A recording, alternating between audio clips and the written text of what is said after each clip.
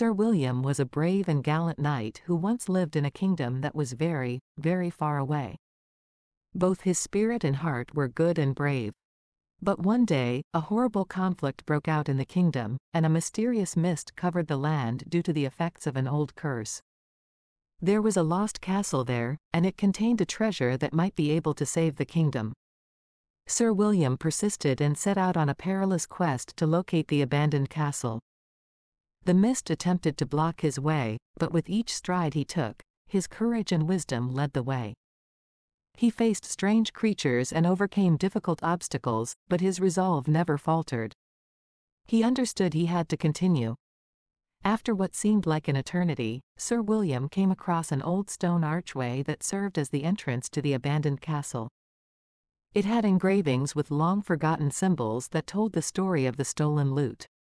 The long-lost castle, which was brimming with magic and wonder, was there for him as the mist cleared.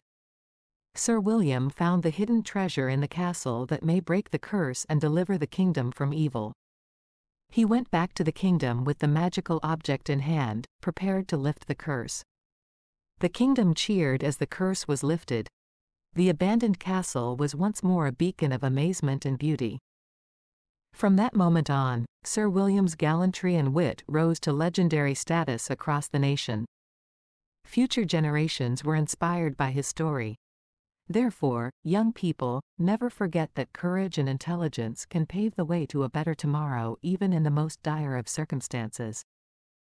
And they all went on to lead fulfilling lives,